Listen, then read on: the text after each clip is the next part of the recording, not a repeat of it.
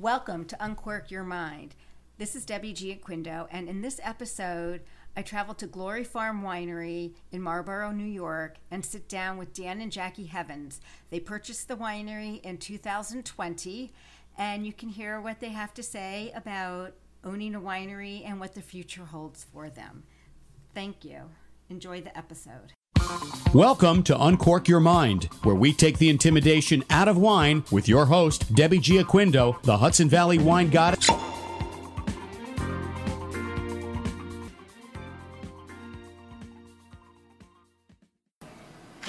Okay. So I'm here with Dan and Jacqui from Glorie Farm Winery. And I don't even know your last name. Heavens. Heavens, that's right. Heavens is the label. Okay. Yeah. Yeah. And you guys purchased Glorie Farm in 2020, is that correct? January of 2020. Yeah. So what made you decide to own a winery and purchase a winery? Go ahead, you tell it. Me too. Okay.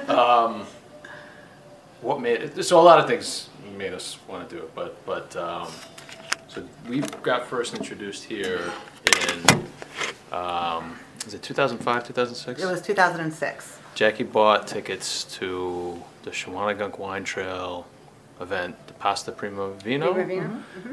I don't think that's not something that's done anymore, but so anyways, we went around and we always like coming here.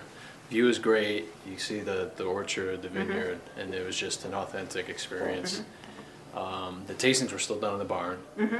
I remember Doug did the tastings. Yeah. Doug didn't know us then, but we remember Doug. 2006, right? 2006, yeah. That's when I started working for the wine trail. Okay. Yeah. All right.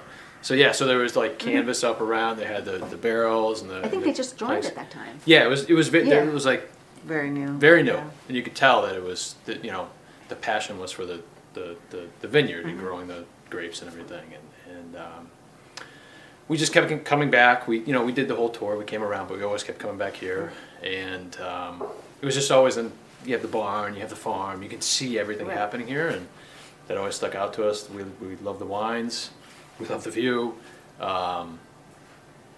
and Jackie sent me the link as a joke. Well, right. So I saw, it was something we'd always talked about. One day we wanted to do this, and then I saw that it was for sale. Spring of 2019, and I sent it to Dan. I honestly half joking, half serious, because it was something we wanted to do and we thought that we could do it, but it was just, we have 3 young kids, this wasn't necessarily the time that would have been the right time. And Jackie had just torn her Achilles, so she's in a boot. I don't think I mentioned that before. That's right, you're right, I was on crutches. So she was on crutches and had a big boot, couldn't move around. So I call up and I schedule a time to see. I think it was a Friday. Yeah. Or we saw it on a Thursday night. I called on a Friday and we came up on a Saturday or Sunday. I don't know, but we had the kids with us. It was so like they over a definitely span weren't of a at couple school. days. Yeah. And we came up and Jackie couldn't go around, but we went around as much as we could. And I don't know, so it just kind of worked out and we sat here right over there. Kids were playing, tasted some wine, we were here for about 3 or 4 hours.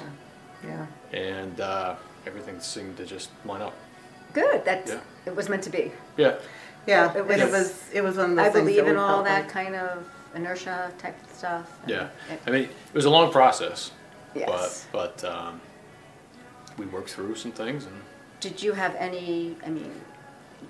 Beside coming to wine events and coming here because you like the wine, did you know anything about winemaking or running a winery or? I have a degree in brewing.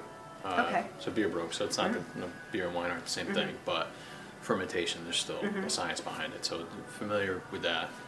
Jackie has experience. From the business perspective, I'm a CPA. Okay. And I had experience bar management, restaurant management, so on that side of things, so more of a front of house and an organizational type of background and the business side. So that's what we say, but generally, I guess the short answer is no, we didn't have any experience. We're learning a lot. Well, you learn as you go. You learn as you go. If it didn't work this, you try something different. So, yeah. So when you opened, during the pandemic, that must have been tough, struggling. you know, I mean, here's your first time, you know, and how did you make it work? That's a good question. That's a good question. Well, I just want to say that I remember one of the first things Dan had said when this was all just started, when it was all happening, was that, you know, we're going to do whatever we can and just work as hard as we can and get through this year. And if we can get through this year, we can do anything. And I feel like that just really and you're still together with us. Yeah. Yeah. Many bottles later. But yeah. Yeah, we it was almost good. I think it was a blessing that we didn't like operate before. Because we didn't know. We didn't know what we didn't know, so we didn't know like what to expect. Everything's thrown up in the air. The whole world is turned upside down, and we didn't really have. We were open for a few weekends here in February, March, and then like the whole world shut down. So we didn't have any. It was good because we were like, it was new anyway. Yeah, and everything changed. So yeah. So now it's 2022. You've had a whole year, which, you know, you had to improvise and figure out, you know, what worked with all the different restrictions that were put on you. 2022, what's this going to bring you? How do we answer that? Do you want to answer that? Yeah. Yeah. Okay. So you know, I know what you're going to say, but if you don't want me to make it public, I don't know when I'm going to have time to write the article. I can wait till you make it public. So okay. Well, we're going to say it's just a matter of who wanted to say it. Okay. Okay, sure. go ahead. Go ahead. You've been working hard at it. Yeah, so we are very excited because we are renaming the winery. We're announcing it Thursday. Oh, this Thursday? Yeah, so trust me, I won't have this ready by Thursday. But we, you know, I think in these 2 years, we've built on a lot of things that were already there. We've added our own things. We've made some changes, and now we just feel like this is like one of the final changes that really just puts our own stamp on it. Right. And, you know, really sort of articulates what our big values are and what our real goals are for here. So when you purchased the winery, you purchased the name as well, correct? So now you're going to rebrand, and what is the... So the plan is still to keep the Glorie name for certain wines. Okay. So it's really going to be a brand. I mean, Doug and MaryEllen, they did a lot of work. They worked really hard. They put their entire, you know, pretty much their life into this. So, so we want to keep that here. The legacy. And there's just certain wines that like it's attached to the name. So if you change it, it's going to, you know, people will be confused with that, you know, and so we'll just keep it, I guess, simple. It's not simple, but we'll try and keep it as simple as possible. So are you changing the name of the winery itself? Like, or Yes. is it, so like coming up, it'll say whatever the new name is? Yeah. Right. So the farm and the winery both getting renamed, but we will have the Glorie line of wines. That will still be the ones that people, you know, the ones that people remember, and they come up and they say it like, oh, I always get that pumpkin wine at Glorie. Right. That's going to still be a Glorie wine. Yeah. So the new line, the new name, going to concentrate on estate grapes, estate fruit, and it's going to be only And where estate. did you come up with the name? The name? Do you want to? Yeah, sure. So Quartz Rock Vineyard is the name, and we have, well, there are a few big boulders of it in the back of the courts, but also just all throughout the property. Whenever we're doing work up there, you find the little pieces of quartz all throughout, and our children, since we've been coming here, have just, I mean, they think we're on a diamond mine, you know, that they're finding. They're like, you know, did anyone know this? When they sold us this, did they know this was here? Like, it's just it's a magical, wonderful So thing. there's a big rock. If you walk out here, you'll see the big rock over by the Deshaunic. They call it the Quartz Rock. So that was what stuck out. But we wanted something. If you ever have the, you know, any of the wines, there's a flintiness, there's an earthiness, there's the. So we wanted something representative of that, but something that tied, you know, it was just something that stuck out to us. We played with different names, and this one just kind of stuck. So you're keeping some of Glorie's lines, his legacy, pretty much.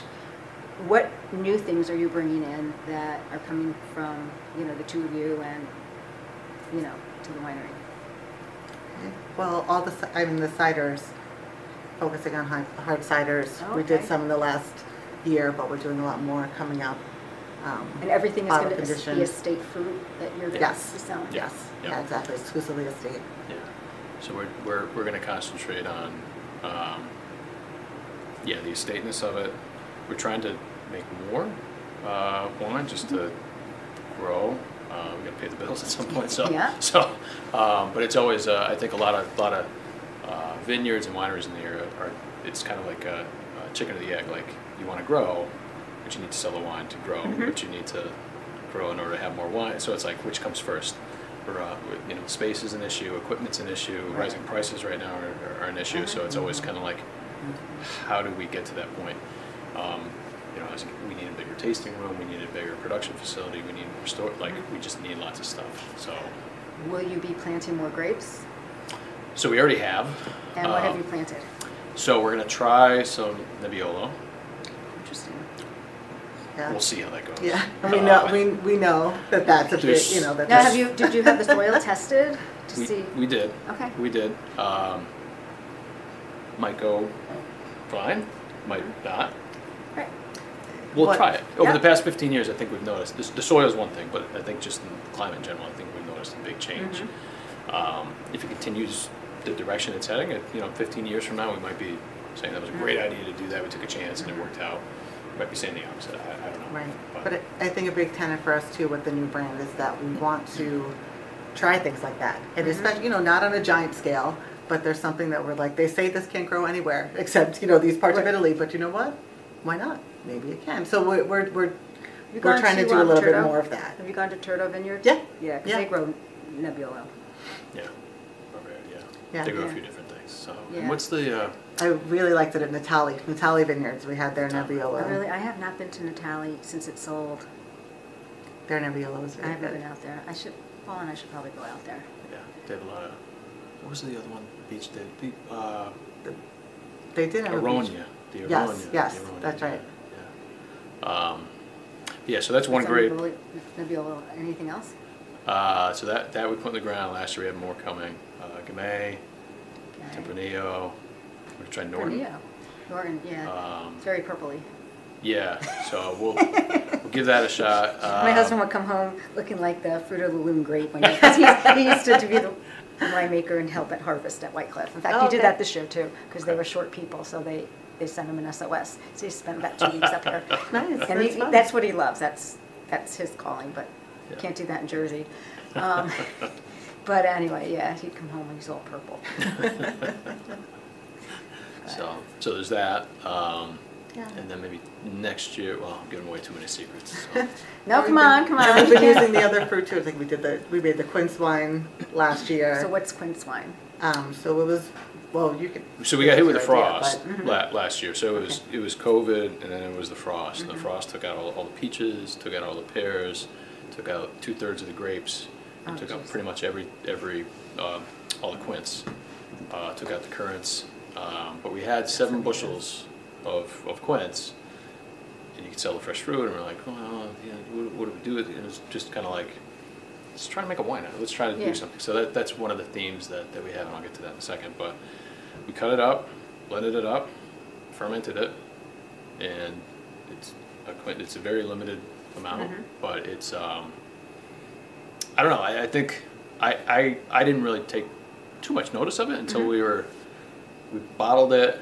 And I forget what we were having. We're having I think I had some spicy Chinese food or something. That's what it was. We had some stuff out, some wine out. I was just let me just try it. And it stood up to the spice. I was like, whoa, what's, what is, So is there RS in it? There's, I forget how much.